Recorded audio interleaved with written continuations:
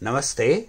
In this video, we are going to use backward chaining, that is inference mechanism used in export system.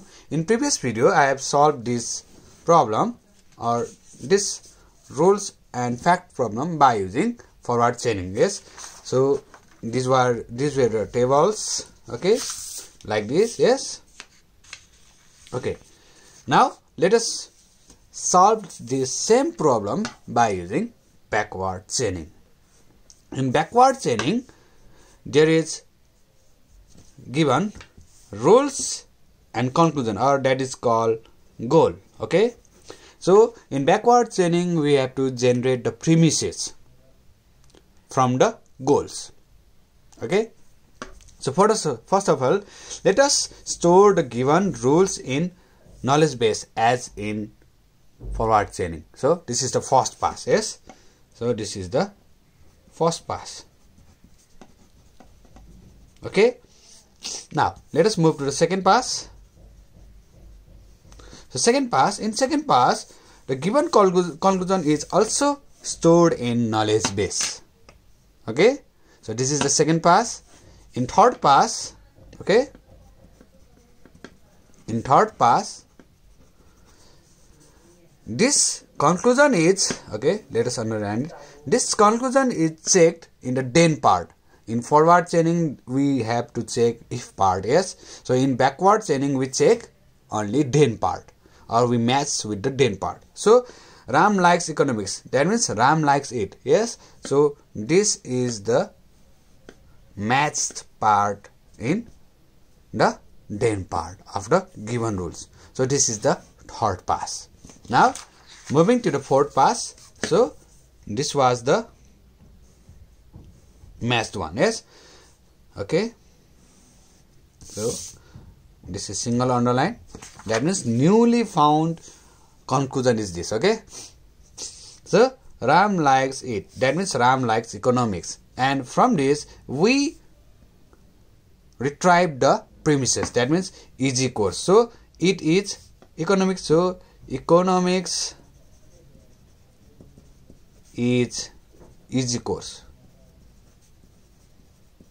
or easy. Okay, so this is the generated premises and it is fourth pass. Okay, so in fourth pass we have generated a new premises, and again we check these premises is their same match in the then part of the rules or not. So okay, let us underline it. Economics is easy course. So this was generated from here. Now economics is easy course, that means it is easy. Yes, so this is the newly found sub goal or conclusion. So this is underlined. Okay, this is fifth pass. So let us move to the sixth pass. Okay, sixth pass. So in sixth pass, so this is underlined, this is underlined. Okay, this is double underlined. So this is newly generated goal, that means economics is easy course. Okay, so we have generated from here, and newly found sub goal or goal is this.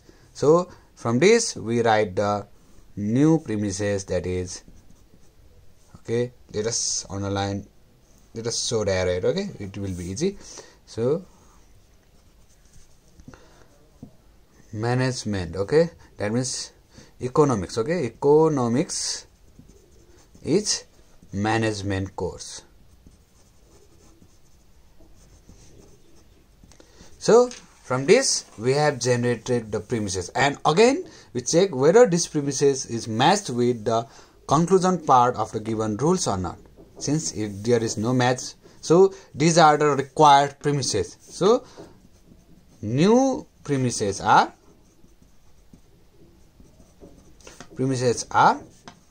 economics is easy course and economics is management course. Okay,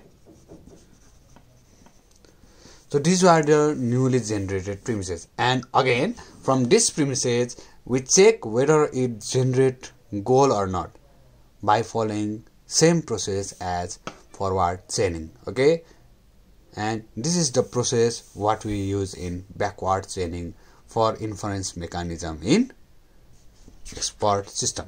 Okay, thank you and bye bye.